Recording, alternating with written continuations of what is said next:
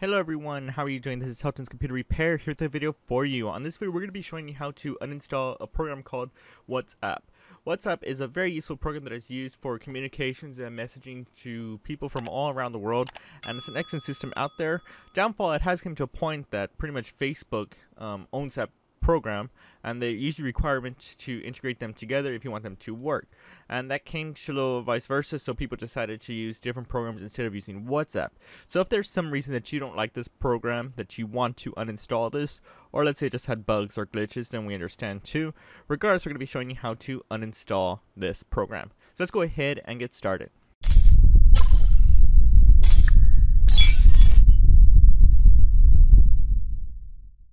So first thing you do is pretty much go to Start, and then you'll choose Settings, and then from there you'll choose Apps. Give it a little second for your applications to load up, and we're going to go ahead and scroll all the way pretty much to the bottom until we see WhatsApp. From that point you'll pretty much press Uninstall, and you'll probably be prompted and press Uninstall again, and you'll pretty much just select it and it'll start uninstalling.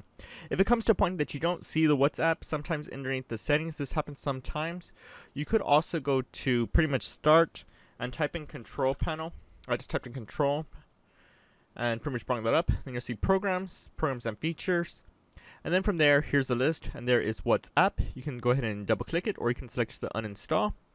And it pretty much does the same selections right there by pretty much just deleting the file. The shortcut's gone. If I come on here, and if I refresh this, there it is refreshed.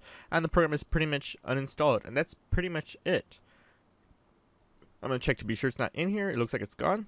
And that's all you have to do. Thank you for watching from Helton's Computer Repair, and I will see you on the next video. Thanks for watching, guys. If you disliked this video, then hit that button. But if you like it and you want to see more, hit that like button, get subscribed, comment, and tell us what other tech videos you want to see. Consider checking out our merch store, link in the video description. And for the rest, I will see you on the next video.